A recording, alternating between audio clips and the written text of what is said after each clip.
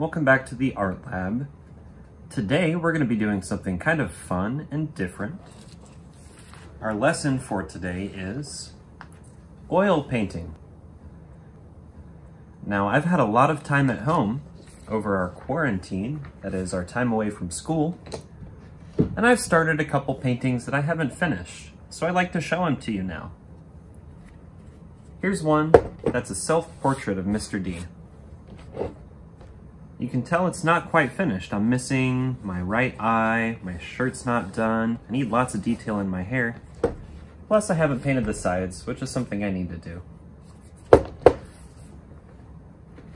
I also have this painting.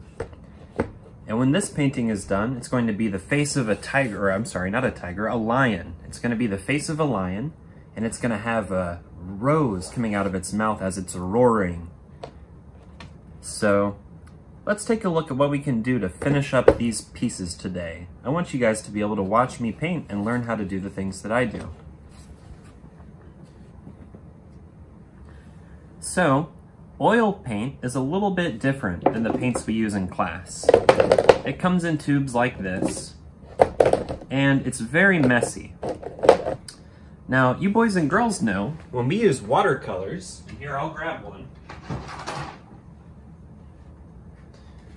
When we use watercolors, which are these kinds of paint, we know that they dissolve in water.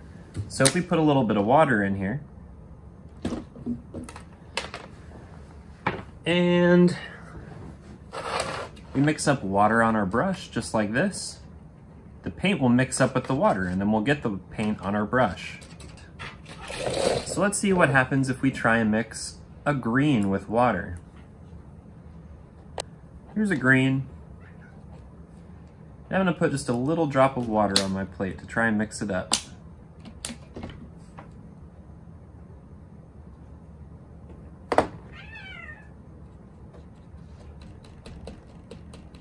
Well, I've got paint on my brush, but the water's not taking it off. They're not mixing together. So when you're painting with oil paint, you need something else to clean your brush. And that's where this comes in. These are called mineral spirits. They're clear just like water, but they can dissolve oil, which water can't.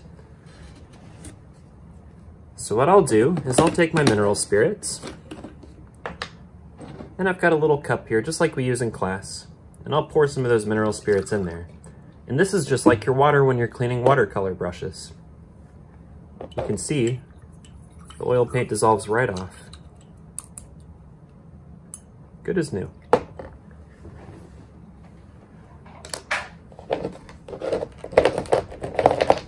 Also, when you're painting with oil paints, there's a lot of different ways you can blend them together and get very different kinds of lines.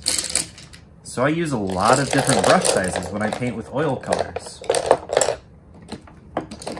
Now, if you look at some of Mr. D's largest brushes, these are more for getting a lot done at once. If I'm going to paint a big background all over a canvas, I would use a brush like this.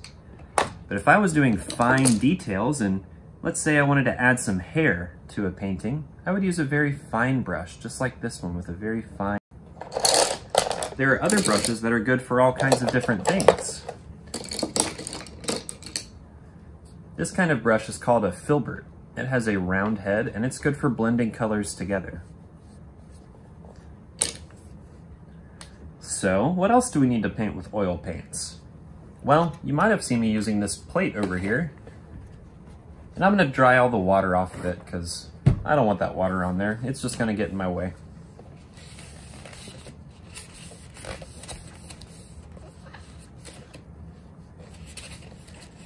So, what I have here with my paper plate is I have a palette.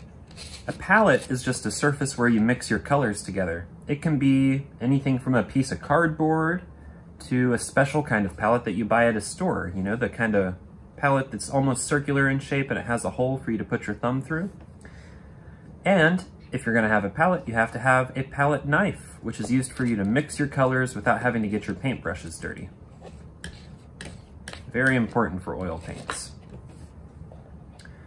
So what I'm going to do next is I'm going to put all of my colors on the palette so I'll have them all ready to go and to blend up as I need them.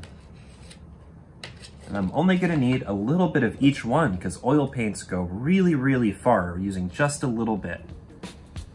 So there's red.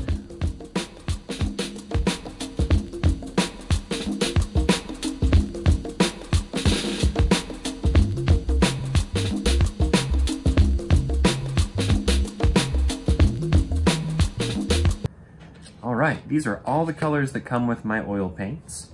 You might have noticed I don't have a purple. Well, I can always make a purple. What I can do is I can take a little bit of red and a little bit of ultramarine blue. So I'll put my red down. And there's some ultramarine blue. A little more.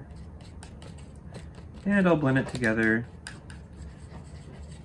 And I will end up with purple. It's a very dark purple, but you could add some white to it to make it lighter. Here, I'll do that.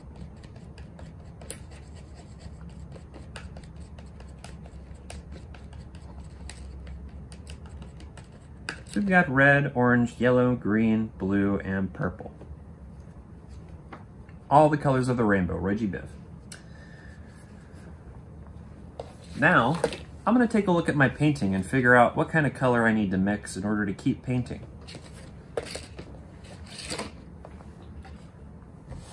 I'll start with this lion painting. Now, if you look closely, you can see Mr. D, way in advance, I took a pencil and I sketched out the whole lion. So I can tell where his eyebrows are supposed to be, I can tell where his whiskers are supposed to be, and the rest of his mane. So if you look, his mane is kind of this dark reddish color, but it's also kind of brown. So to do that, I think I'm going to mix up some red and some brown.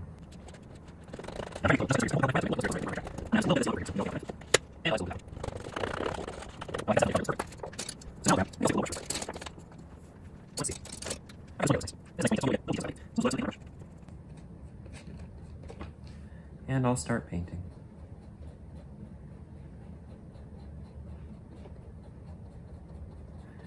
Now looking at it on the canvas, it looks a little too red, so I'll grab just a tiny bit more brown and I'll mix some more brown in.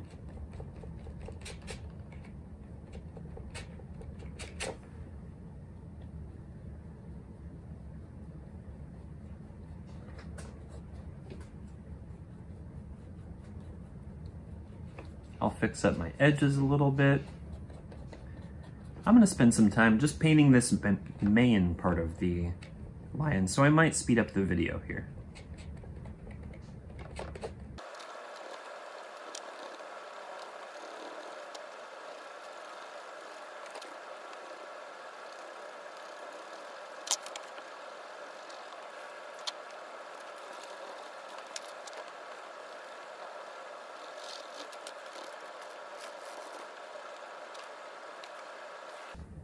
All right, and I think I've painted about as much of the mane as I can.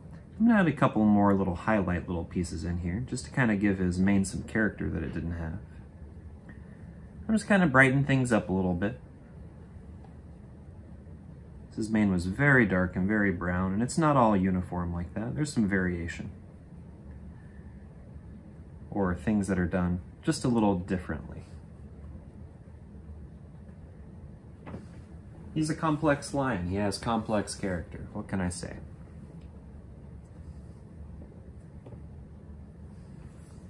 I'm running out of brown, so I'm going to add a little bit more. But you can see how much I was able to paint with just the little bit of brown that I had. One thing about oil paints is that they're very expensive, so you don't want to use more of them than you need to. So here it is, my burnt sienna. And I think I'm going to use a lot of the yellow ochre too, because I use that for his main fur color. So I'll use a little more of that. Oh, that one wanted to come back on my finger. Whenever you're working with oil paints, it's very handy to have a big roll of paper towels nearby. You will need them.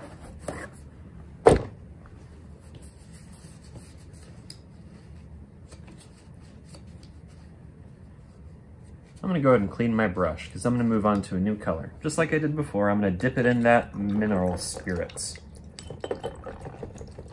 I stuttered when I said Mineral Spirits because I'm used to saying turpentine, and turpentine is just another word, but it's all the same stuff. That one's starting to look pretty dark, but it's still doing the job. I got all the paint off there pretty well.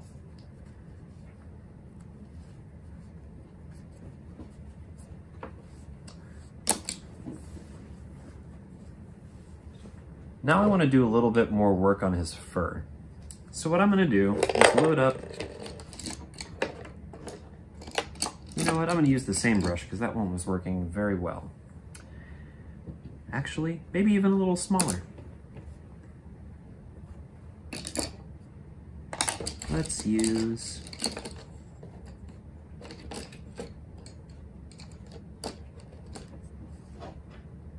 this brush right here. Very, very fine. I want to have a lot of control over where I'm putting the paint for this next part. Let's mix a little bit of color to make this lighter fur color for the lion. So I think I made this by mixing some white and some yellow ochre and maybe just a touch of brown. So I'm gonna get all of those on my knife and I'll make a new spot for it and I'll blend all these colors together.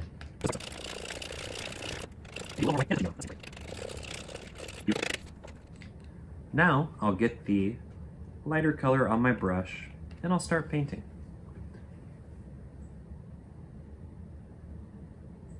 I want to kind of fix up his chin on this side because it looks like there's a lot more fur on this side than this side. And the nice thing about oil paints is they will continue to blend for a long time once you lay them down. So I'm able to blend this lighter fur color right into his mane. No problems at all. I'm just going back and forth with my brush.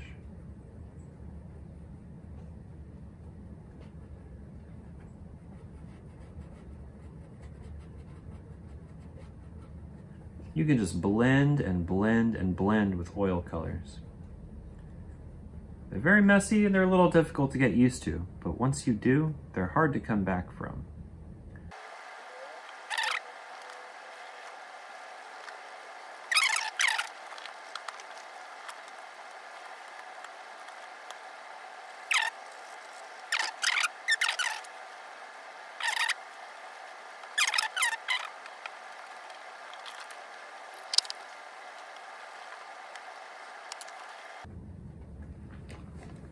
Now I made a little mistake down here, so I'm just going to scratch it up. The cool thing about oil paints is they never really fully dry, so no matter how bad of a mistake you make, you can always scratch it up and start over.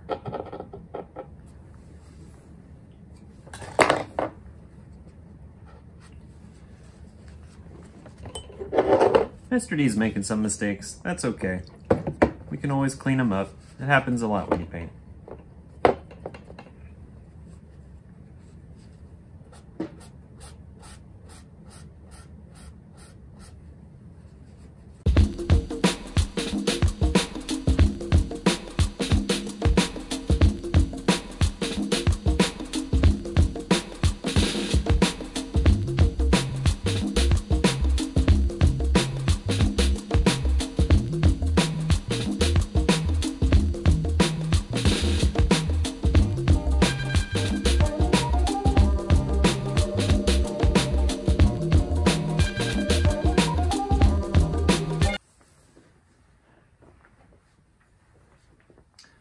Alright, now I'm going to focus on his eyes for a little while, and I'm definitely going to need a very small brush for this. So I'm going to clean one off and have it ready. I think eyes and whiskers are all that's left for today. He's not quite done. I've got some more detail work to do, but he's getting close. So I'm just going to do his eyes and his whiskers, and I'll leave him alone for a little while.